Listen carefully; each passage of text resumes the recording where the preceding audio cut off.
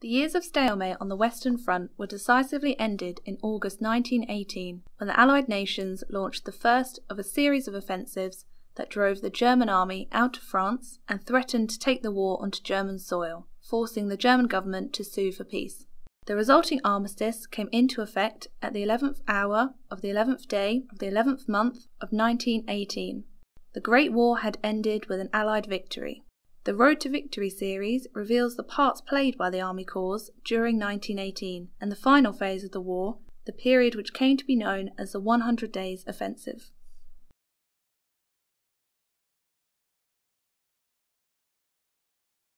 Communications on the battlefield comprise of 4 key elements: deception, secrecy, command and control. I'm going to take you through the story of the Battle of Amiens and the 100-Day Offensive and show how communications provided that vital link to ensure success. The communication plan for the Battle of Amiens was complex and involved all forms of military signalling, including wireless and line, visual signalling and pigeons. I'm going to concentrate on the story of wireless and show how for the first time wireless made a real impact on the battlefield. The communication plan for Amiens was complex, and even during the build-up, wireless played a key role. It was noticed that during any attack or campaign against the Germans, there would be a peak in radio traffic as the build-up in troops and equipment had started to happen. This meant that the Germans became aware, through the radio traffic analysis, that something was going on. We wanted to hide that fact, so signallers formed a kind of radio deception which they described as radio camouflage. This ensured that there was no peak in traffic to hide any troop movement, so the radio traffic was kept at a steady state during the whole of the build-up to the campaign. A key element to the deception plan was the movement of the Canadian Corps of 118,000 troops. Their movement towards Amiens was hidden by setting up dummy wireless stations in Flanders to give the impression of attack at Arras. This would tie down enemy personnel and sow confusion in the intelligence reports of the Germans. Another key part of the deception plan was silent days.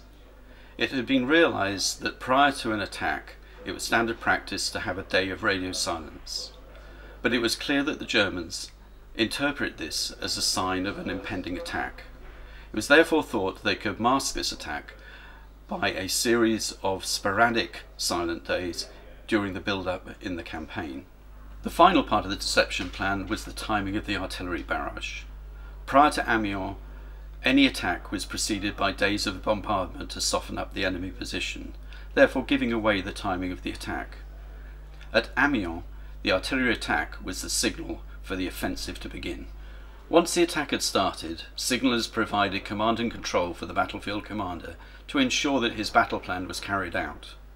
They also provided intelligence from the front line of any troop movement or counterattack by the enemy. At Amiens, the difficulty for signallers was the incredible speed of movement of the front line, up to 13 kilometers a day. This stretched the resources of signallers to provide communications backwards and forwards from headquarters to the front line.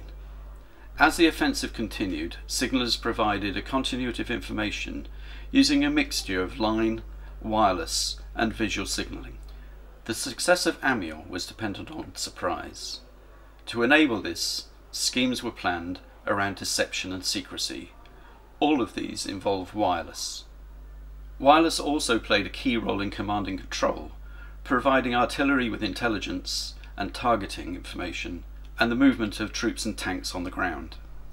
For the first time, effective use of wireless had a key role and a major impact on the battlefield. It sowed doubt and confusion in the enemy with its deception plans, but clarity and intelligence for Allied battlefield commanders. Wireless enabled a new type of mobile warfare and was a major contributor in the success at the Battle of Amiens and the 100 Days Offensive.